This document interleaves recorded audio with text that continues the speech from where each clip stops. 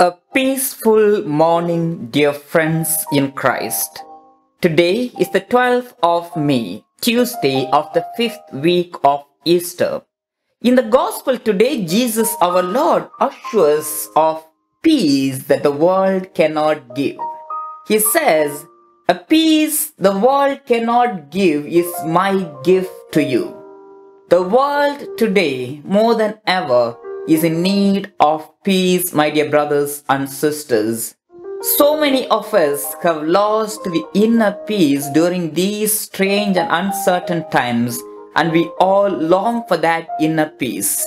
Today we ask God for the gift of peace, that we may feel the inner peace within ourselves and also share that peace to all those who are in need. May we spread the peace of Christ to all those in need.